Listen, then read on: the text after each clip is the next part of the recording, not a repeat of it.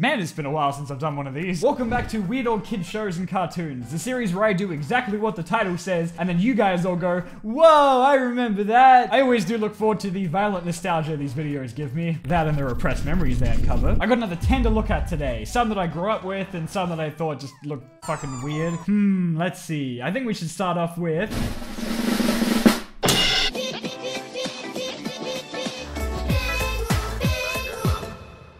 Aw yeah, it's Pingu time! Pingu is a claymation show about an asshole penguin terrorizing his family and other residents of the South Pole.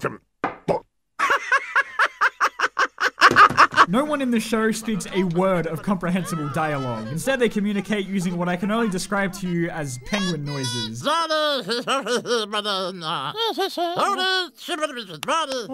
I'm very grateful this is the case, though, because to me it makes it one of the funniest things I've ever seen in my life.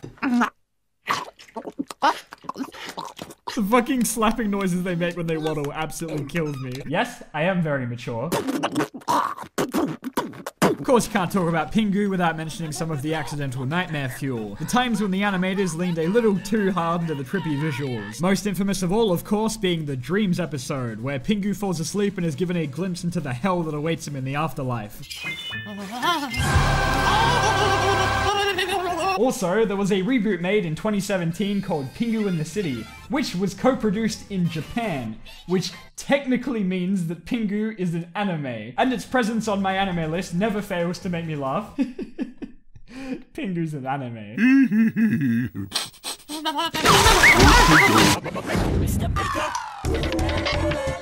Mr. Maker! Just a tick! Mr. Maker is a British TV series about the titular Mr. Maker making stuff. Every episode followed more or less the exact same formula, with numerous segments of arts and craft with varying degrees of quality, some kids showing up and doing some random shit, and of course the awakening of the ancient deities known as the Shapes. Oh golly, the children got out again. I think it was always more about watching him work his magic rather than serving as a tutorial to make things on your own. Because it's not like the episodes gave you enough time to gather the 15 million things required to craft along with him. As well as a plastic wipes lid, we'll need some things from the doodle drawers. Come on. Some paper, card, and scissors. Yeah, hold on. Some paint and some paintbrushes. Fucking wait! It's about as helpful as those cooking shows who insist that this one particular meal only takes 10 minutes to cook, but then leave out the half an hour of preparation and gathering of the ingredients. Easily the highlight of each episode were the Shapes, though, who... Actually, I'm not really sure what they are. Who's that snoring? Oh, it's the Shapes. Let's wake them up. Why? This is all, of course, accompanied by quite possibly the greatest musical number in human history. That's my dream job right there. I am ashamed to admit that Mr. Maker is one of the few shows that I enjoyed watching whenever it was on, in spite of the target audience being, like, toddlers. There was just something engaging about the way it's presented that made it easy to get into, which I suppose was the entire point. What that says about me, I'm really not sure. And let it be known that I still quote this series on a daily basis when it comes to his sagely advice on scissors. But be careful, because scissors are sharp. You are welcome to Grizzly Tales for Gruesome Kids. Ah yes, Grizzly Tales for Gruesome Kids, the series that only very unique children could get enjoyment out of. This is one of the strangest shows I think I ever had the misfortune of stumbling across as a kid, and yet I would always watch it out of what I assume was morbid curiosity. It's an anthology series based off of an old line of books, where every episode would tell a tale of a rebellious child being condemned to a torturous punishment for the rest of eternity. I think there's supposed to be a moral in there somewhere, but... The episodes always began with this incredibly promising and well-animated segment of some random child entering a cinema during 2020, before a very gruff narrator would introduce us to this episode's unwilling subject. And if you think that's impressive, wait till you see the animation of the actual show. Who wants to be first? Peregrine with your short back and sides? Or Tanya? I have you down for the full chop. It's good to see that the animators of the CDI Zelda games are still receiving work. Spooky. Spaghetti! I'm also like 95% sure it's the same guy doing the voices for every single character. Your food won't go away just because you've closed your eyes. Then I shall make it go away. Obviously, they blew all their budget on the lifelike animation. The children in the episodes always receive suitable punishments for their bad behavior, though. Like this kid who continually refuses to eat his dinner getting turned into it. Meal times without Timothy were never the same again. The best part is his parents are ecstatic about it. Tonight, it's lasagna! Or this barber who cuts the tongues off of children who swear a lot. Or this girl who was eaten to death by piranhas until nothing but her skeleton remains. Yes, I know. What the fuck? I also think this series is what instilled my subconscious fear of British people. Slugs! And I am still hesitant to eat popcorn every single time because of the show, so thank you, Grizzly Tales. I'm pretty sure we should, like, investigate everyone that worked on this show.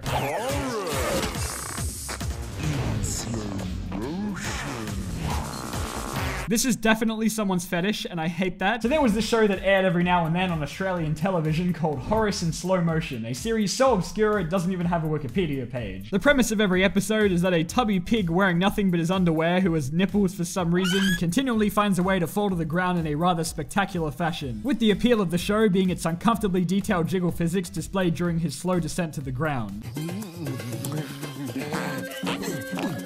Oh, and he farts a lot, because, I mean, of course he does. Each episode was less than a minute long, so believe me when I say I assure you the existence of the show is solely to show off his floppy man titties. I can feel nothing but endless pity for the animators who had to painstakingly craft the physics of each individual fat roll in every single episode.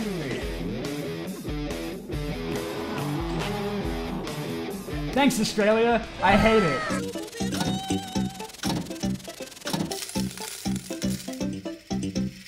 Okay, I don't even know how to describe this one. Soupe Opera is a series of very odd short segments that I've excluded from the previous two videos in this series simply because it's so hard to talk about. It's a rather unconventional French stop-motion series that aired a lot on Australian TV, in which a bunch of random fruits and vegetables would disassemble themselves to become animals. I can say from an adult perspective that this series is super impressive in how they were able to make something like this. Stop-motion's hard enough on its own, so why anyone would want to do it with circular objects that don't stay in place is beyond me. But I think what made this one so bizarre were the music choices. You hear a lot from the people who remember this series saying they were absolutely terrified of it, which honestly I can totally understand. The setting of the pitch black void and hypnotizing alien music certainly wouldn't be easy on a small child's mind. Plus, since they were only about 2 minutes each in length, they never appeared in the TV guide, meaning Soupe Opera could have appeared without warning at any given moment.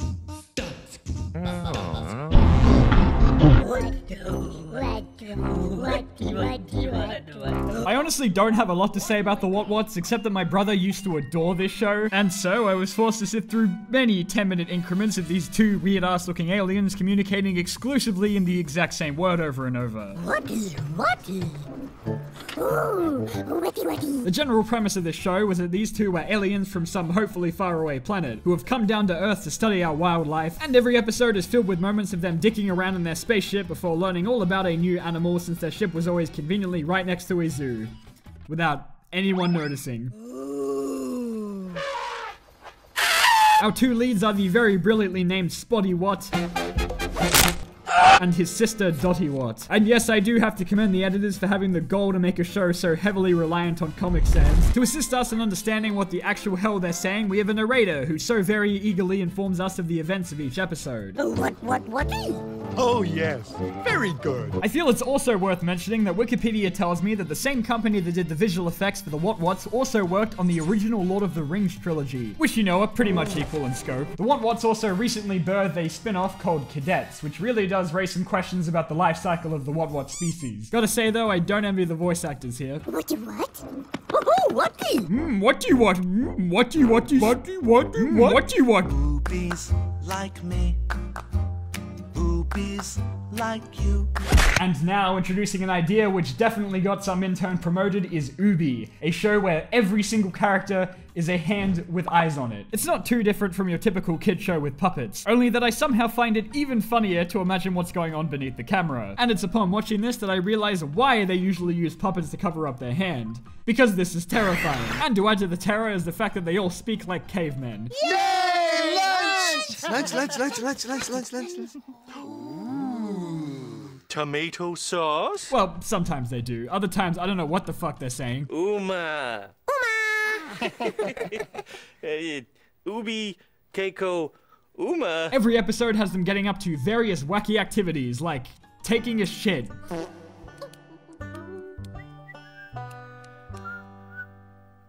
Wait, how do they even? It is amazing how much emotion they're able to convey with just a hand, though. Bathroom.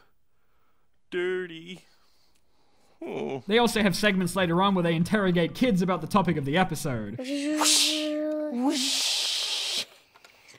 And water goes. I am surprised at how calm these children are speaking to a disembodied hand. I just can't stop wondering, what are these creatures exactly? Where do they stop? What's at the bottom?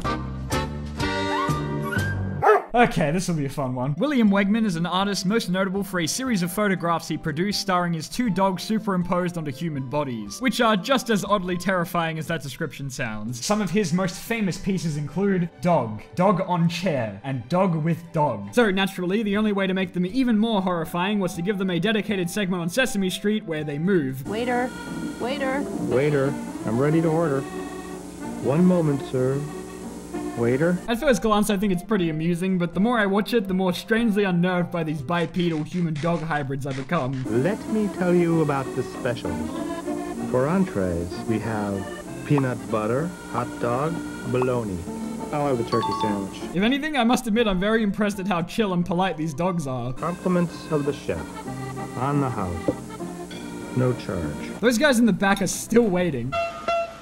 The auto mechanic. Oh god, they have legs now. And no, we are not going to talk about the fact that there are also regular dogs in a world with human dog monsters. What is it? You need to replace this part.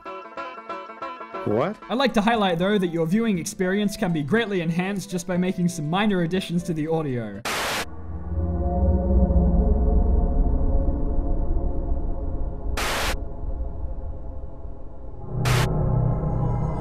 Okay, I kinda love this. Boohbah is a show about a bunch of rotund alien-looking things. I actually refuse to believe this was made by human beings. What you may be wondering is what they actually do all episode, and to be honest, even after watching nearly 20 minutes of a full clip, I still could not answer that question for you.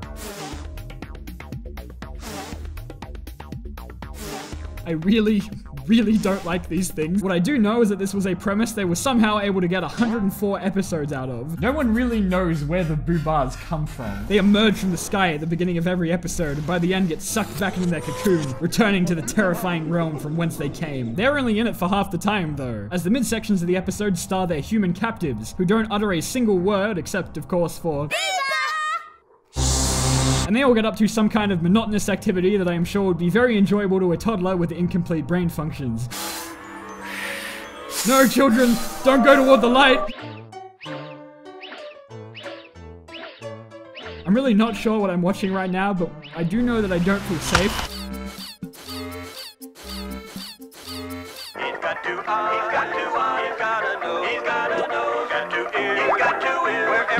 And last but not least, we have the very short-lived Mr. Potato Head show. Yes, that was a thing. I think my favorite genre of kids programming are the ones where the people working on it know that the 5-year-olds watching will have absolutely no idea what anyone is saying, and so they essentially just write whatever the hell they want. Agent Sculder from the X News. How do you answer the rumors that you have a secret plan to rule the world? How did you know that? The Mr. Potato Head show was surprisingly meta, as every episode is about him making an episode of TV, while of course still getting up to wacky antics in between. He's also a sentient walking potato, whilst everyone else is a human, though on occasion he was accompanied by other talking food to make it less weird, I suppose. Okay, go away now. Bye-bye. Yeah, this thing got really strange. We must probe your brain now. I can take it. Yeah, but first, we're gonna make you listen to bagpipe music. What? Huh? I think quite possibly my favorite thing about this show is to go to this video compiling the whole series and skipping to random parts to see what weird shit I'd stumble across. Are you here to call us juddering magpies? I'm going to save you and the Earth from those goat-bellied alien loggerheads. Seriously, what the fuck? The Mr. Potato Head show was cancelled only 13 episodes into its run in 1998, probably because the network finally watched it and realized what they were actually airing. Cancel. Cancel. Cancel. The whole thing was actually considered entirely lost since its original run until 2016 when the episodes resurfaced online. And now we are thankfully able to witness the Mr. Potato Head show in all its glory. Get ready for the ultimate test of meat versus potato. Come on, come on, come on, come on. Yeah, you know, some things should just stay forgotten. I do very much appreciate the consistent running theme of Mr. Potato Head being a total dickhead though. Jackie! You, sir, are one of the fiendish alien overlords! I've been found out! Curse you, Mr. Potato Head! Wanted to give a very special thank you to this month's top Patreon supporters. Alex the Sandwich, Nebby, Primal, EnderPigman9, Rulu, Jake, Pro for Life 9, Gulag, Pineapple Monster, Nightcore Gamer, and Sergio. And of course, thank you all so much for watching, and I'll see you all in the next video.